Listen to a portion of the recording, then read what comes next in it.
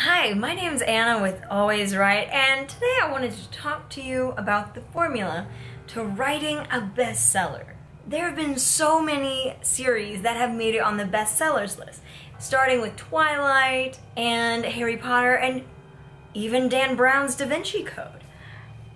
Now, this little book, you may think, okay, great, they made some movies with Tom Hanks, what about it? Well, the Da Vinci Code itself sold over 83 million copies. Now, Dan Brown hasn't always been the biggest novelist selling millions of copies. He actually wrote and published 4 books before the Da Vinci Code, and they themselves sold about 10,000 copies before he published the Da Vinci Code.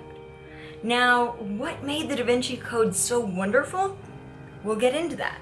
Now, there are 5 aspects of the Da Vinci Code that really stand out and I've seen hold true with many other best-selling series as well as novels. Now, the first thing I've seen in these best-selling novels is that they always have a hook within the first chapter or the first 20 pages. Because it doesn't matter how well written you may have a fight scene on page 120, or if there's a dramatic twist on page 87 of your novel. If someone can't make it through the first 20 pages of your novel, they're not gonna reach those epic moments you were planning on surprising them with or sharing with them.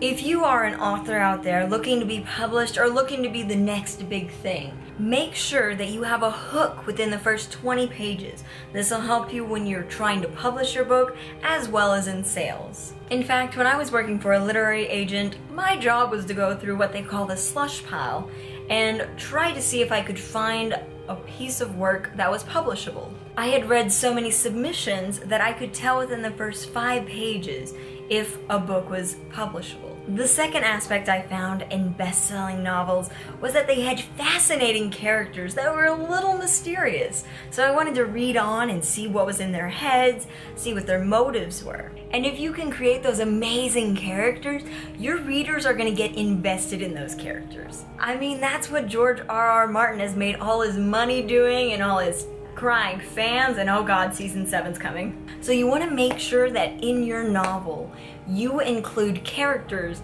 that you as an author would feel genuinely upset about killing. Now that you have your readers invested in the characters, the third aspect I've seen in great novels is that they have conflict throughout. They don't save the conflict for just the end. They have constant conflict. Plot twists are amazing literary devices, and they can drive your reader on through your book. It doesn't matter if it's a 300, 500-page novel. If you're able to put conflict and those plot twists in there, your reader is going to read on to try to see how those twists and the conflict are going to affect the characters that they love. Now, the fourth element that makes best-selling novels is the use of short paragraphs as well as pretty common language. Generally, the language scope is between 7th and 8th grade level of reading. And when I say short chapters, this is when I'm going to look at the Da Vinci Code. Here's chapter 18. There's the end of chapter 18. Now, when you're studying, you probably count how many pages are in that chapter that you're supposed to read for the next day. If you procrastinate, that is. Like me. Most readers like to end their reading sessions at the chapter breaks.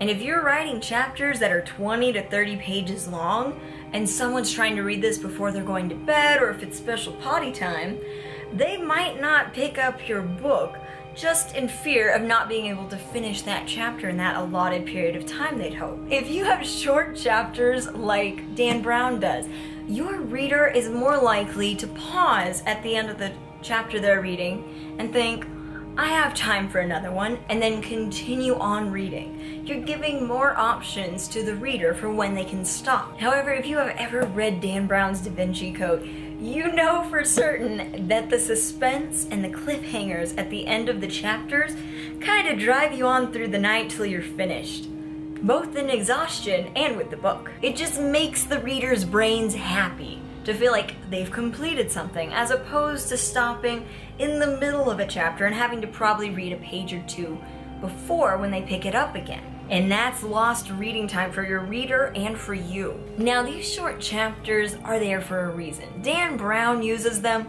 so that he can switch main characters for the chapters.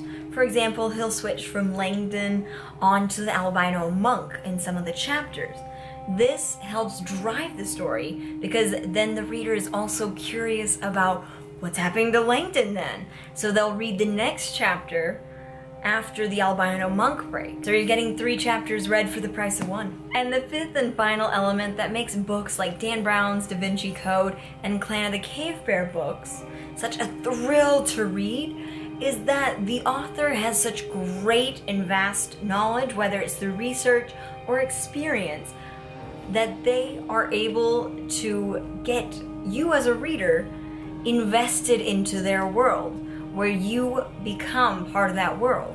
The Da Vinci Code was able to break readers into Dan Brown's world and throw his 4 previous novels that were maybe selling about 10,000 copies to the top of the New York Times bestsellers list in the same week. Thank you all so much for watching. This has been Anna with Always Right.